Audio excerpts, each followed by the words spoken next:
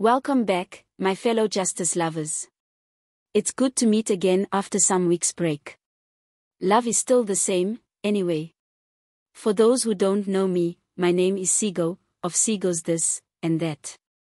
If you are new to this channel, please subscribe, like, share, and hit that bell button to join the family of crime enthusiasts. In this video, we delve into the controversial testimony of Constable Zungu, a police officer who witnessed the events surrounding the killing of Senzo Meyiwa in 2014.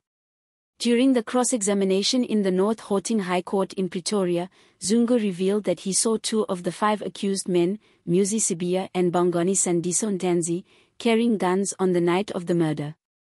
However, the defense scrutinized his actions, questioning why he didn't report this information to the police at the time. Constable Zungu explained that he didn't act immediately because he believed there was no evidence or reason for him to do so. Yet, after reading newspapers and recognizing the accused in the identikits, he eventually decided to come forward with the crucial information. Advocate Mshololo, representing the defense, accused Zungu of fabricating the incident and not fulfilling his legal duty to arrest those involved in the weapon exchange at the hostel. Zungu vehemently denied these accusations, affirming that he kept the information to ensure justice was served in the court proceedings. As the case unfolds, the significance of Zungu's testimony and his delayed actions become key aspects in uncovering the truth behind Senzo Meyiwa's tragic murder.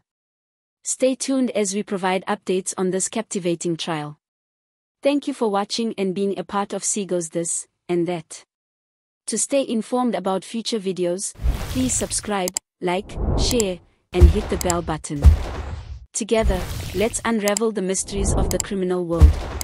Stay tuned.